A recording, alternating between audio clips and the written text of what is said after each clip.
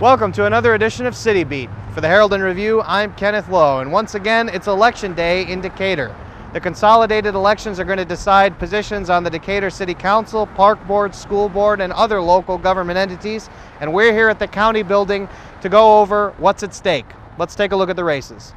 On the Decatur City Council, 4 seats will be up for election. One is an unexpired 2-year term, and the other 3 full 4-year terms will run on the same ballot, with the top 3 vote-getters winning election. In the 2-year race, City Councilman Jamie Dewis, an appointee, Pat McDaniel, Robert Lewis, and Reggie Anderson are running against one another after surviving the February 22nd primary.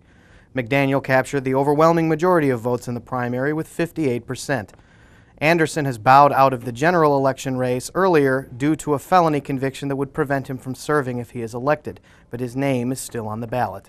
In the 4-year races, the 3 incumbent City Council members are running for re-election, facing 4 challengers. City Councilman Pat Legeler, City Councilman Larry Foster, and City Councilwoman Dana Ray face Delane Chapman, Doc Conlon, Matthew Jackson, and Andrew Weatherford. Voters will cast ballots for 3 of them. For the Decatur Board of Education, 3 spots are up for election, with only incumbent Dan Oakes running for re-election.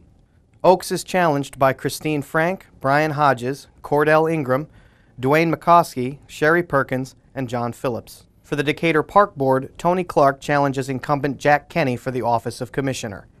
Election judges have said turnout has been as expected and orderly. It's been a steady flow, not real busy, but it's been a steady flow of people all day. So we've had steady today, just not a lot of time in between. We're going to stay here at the County Building until results begin pouring in, and we'll have update videos for you when that happens. So, for the Herald and Review, I'm Kenneth Lowe. Take care and stay with us.